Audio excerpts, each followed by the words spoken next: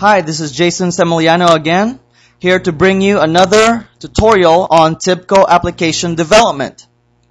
In today's tutorial, we will learn how to update a database table.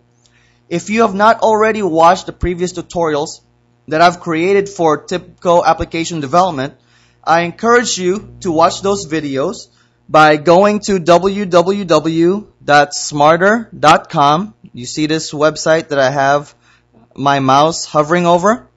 So go to that website and go to the section called TIBCO Tutorials, and you will see a list of videos that were previously created for teaching people who are new to TIBCO on how to develop applications using TIBCO Designer. I believe that will be very, very useful in your growth as a TIBCO developer. So let us move on to this tutorial today about how to update data inside a database table. I'd like to show you what it is that we're going to update today. I have in my database, in my Oracle database, a table called book. And in this table called book, there is a field called price. What we will do in today's tutorial is to update the data of one of these records and increase the price 20 cents. You'll see the current price here is $10.80 for record number 1. What we will do is we will increase this price by 20 cents, making it therefore $11. So let us move on to the TIBCO Designer tool, which we will use to make this happen. This is the Smarter TIBCO Tutorials project that I've created previously in TIBCO Designer. So follow along with me and let us expand this business processes folder. What I'll do is I will create a new folder here for this new process we will create today. Right click on the business processes folder, select new folder. For the name, I'm going to rename this to Update DB Table.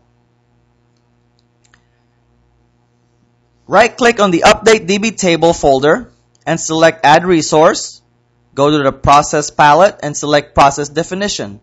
That creates a new process definition. Rename this to Update Book. Click Apply, Save. Double-click on the Update Book process definition. You have two default activities here to start and end activities. Right-click on a white space, add resource, go to the JDBC palette and select JDBC Update. That brings forth a new activity here, a JDBC Update activity. I'm going to rename this to Update Book. You'll notice that one of the required fields is a JDBC connection, and that is the shared resource that you must create in order to connect to the database.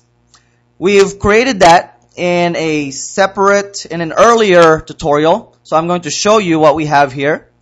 In the shared resources folder, go to the connections, JDBC, and you'll see a JDBC connection shared resource here that we created in a previous tutorial. So what you have here is a database URL for an Oracle driver. That is my host name, the local host, the port number is 1521, and the SID is XE. I have my username there, which is localDB, and then I put in my password, and I click test connection, and I'm able to successfully connect to the Oracle database server, which is installed here in my computer. So now that we already have this JDBC connection shared resource, we can use it in our update book activity. So go back to that activity, and in the JDBC connection field, click on the Browse Resources button there. Select the JDBC connection from the dialog box. Click OK. Now we're ready to put in our SQL statement or SQL statement. So follow along with me and type update book set. Remember, we're trying to add 20 cents to the price of the first record. So we're going to say update book set price equals the current price, which is the price, the value in the price, plus 20 cents. Now, if we leave this as is, it's going to update all the records, so we have to put a where clause. Where, and you'll notice here that the field name is called book ID, so we're going to use that as the primary key. We're going to use that to specify that we're trying to update the first record.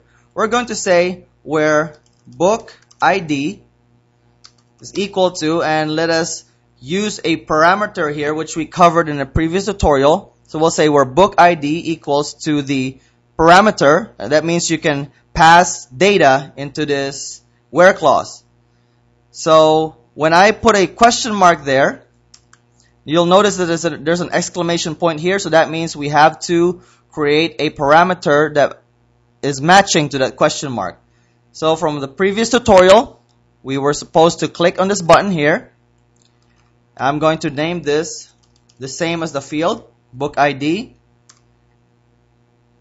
Click apply. So we now have update book set price equals price plus 20 cents, where book ID equals to the parameter that we're going to pass. Since we have this parameter, we have to put data into it by going to the input tab, expand this activity input. In the book ID, you can either pass data to this field from previous activities, but to keep it simple, we're just going to hard code the number 1 there. That will pass the value of 1 into the parameter of the where clause. So by the time we execute this program, it should execute update book set price equals price plus 20 cents, where book ID equals 1. You with me? Very good. So what do we do now?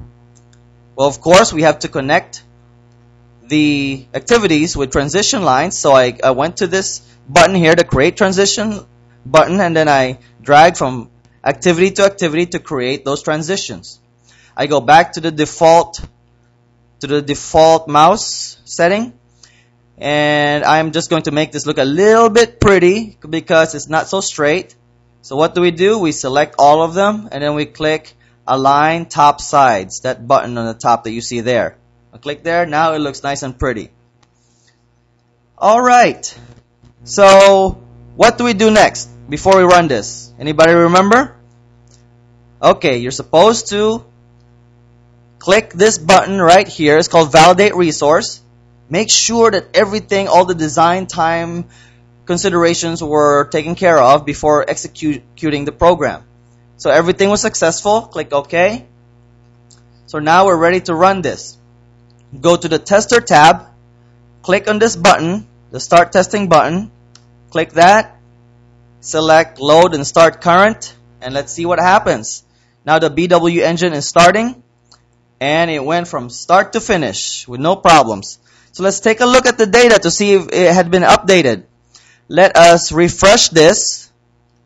Now you see that the price is $11. So, for today's tutorial, mission accomplished. Now, as you can see, that was really simple to do. Did you see me writing any code to connect to the database and then write more code to update the data in the database? As you can see, all I had to do was configure a very simple JDBC activity. And that's the beauty of TIBCO. It lets you not have to worry about the little details of application development. And you can focus on the architectural work and be more productive in your work as a computer programmer.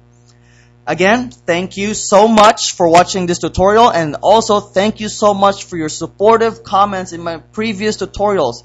Every time you guys put a comment there telling me how you appreciate the tutorials, that really means a lot to me. So thank you for watching, and thank you for commenting. I really appreciate that. And please stay tuned for more tutorials to come. So for now, goodbye, and I hope you have a wonderful day. Take care.